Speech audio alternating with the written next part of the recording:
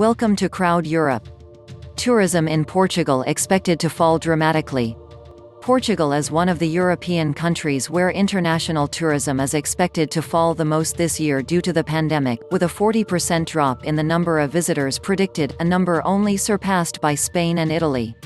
According to a study by Oxford Study Economics on the impacts of COVID-19 on European tourism, which the LUSA agency had access to and which is dated at the beginning of the month of April, Portugal can expect 7 million fewer international tourists this year, in comparison to 2019, the equivalent of a 40% drop.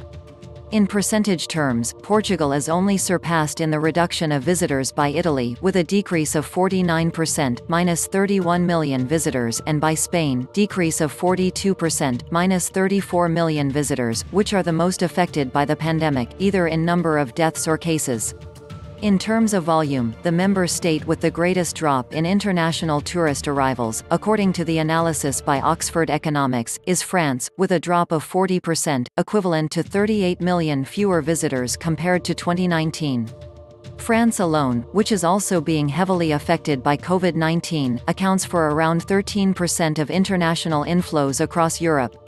Together with Italy and Spain, Portugal is one of the countries where the gross domestic product (GDP) most depends on tourism, a total of 16.5% according to the World Travel and Tourism Council.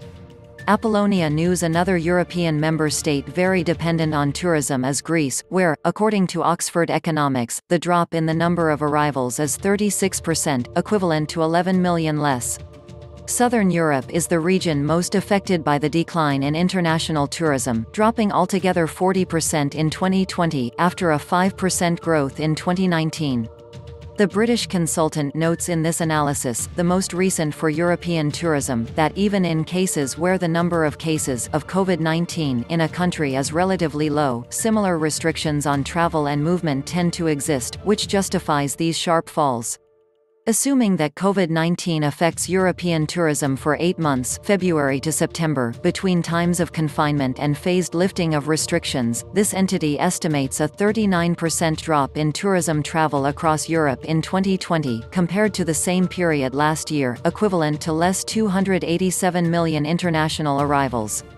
Still, Oxford Economics notes that the potential duration of travel bans is still quite uncertain, so the numbers could change and even get worse if travel restrictions continue during the peak of the tourist season, that is, July and August.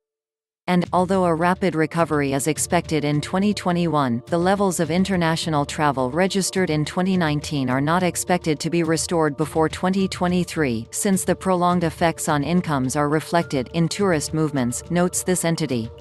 With regard to domestic travel, they will also fall in 2020, but no more than international travel, estimates Oxford Economics, justifying that the restrictions applied here should be lifted earlier.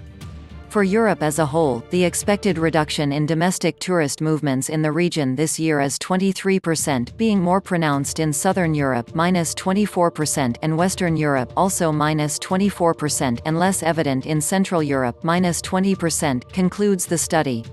Share and subscribe channel. Crowd Europe.